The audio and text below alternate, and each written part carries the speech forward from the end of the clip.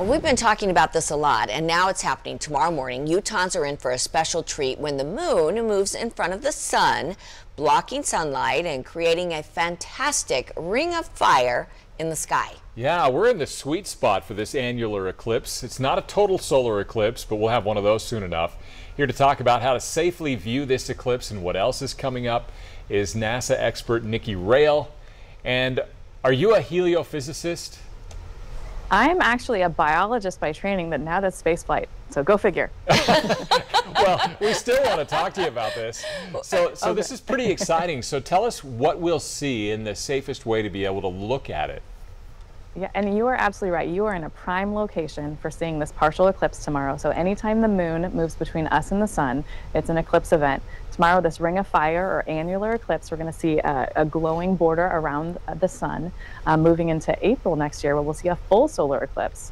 Tomorrow, the path of totality is going to go from Oregon down to Texas. So much of the western United States is going to get really close to totality, and the rest of the United States is going to see less of a partial eclipse. Maybe it looks like a cookie with a bite out of it, and not quite the ring of fire event. So it's really cool where you're located.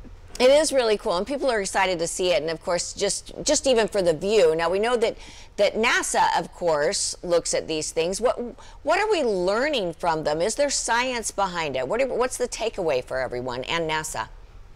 Absolutely. So there's really unique conditions during an eclipse, things that we can't replicate. We can't go, put something up to block the sun on our own. We have to have these natural phenomena to create these unique conditions, and we can study the outer edge of the sun, called the corona, or the outer atmosphere, and how that we don't often have the opportunity to visualize that except for eclipse events. We can also understand how energy is flowing into the Earth's atmosphere, and that when we block some of that energy, we get better insight into how that some of the atmosphere events are working. So we can use sounding rockets, balloons, telescopes, even radio, because radio waves propagate differently or flow through the atmosphere differently during eclipse events. So that's a really phenomenal opportunity for science. Yeah, so which is better to be able to really study some of these things you're talking about, an annular like we're going to have now, or the full solar eclipse that we'll see?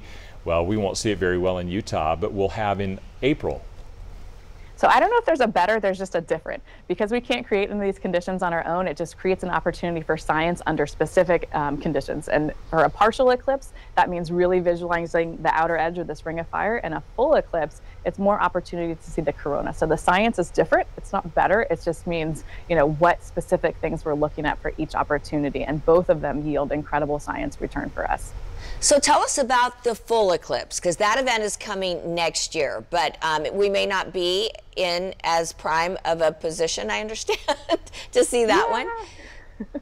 Yeah, so that on April 8th of next year, we're going to see a full eclipse that's going to, the path of totality is going to go from Texas up to Maine. And so it's more prime viewing for the full totality on the East Coast. But that doesn't mean you won't still see a partial eclipse in Utah and in the western parts of the United States. And in that moments of totality, it's going to get very dark. We're going to lose lots of visible light because the moon is going to block out so much of the sun, where tomorrow we're still going to be able to see visible light around the edge of the sun. Yeah, I remember the one 4 years ago that was pretty good in Utah, and the full eclipse. And it was kind of creepy, middle of the day. Right. The sun's up and blue skies, and all of a sudden it gets kind of dark. Very interesting events to watch. So, all right, Nikki Rail, and your business card says Director for Flight in the Heliophysics Division at NASA headquarters. Thanks a lot for joining us this morning. It's a long title. Thank you so much. Nice talking to you.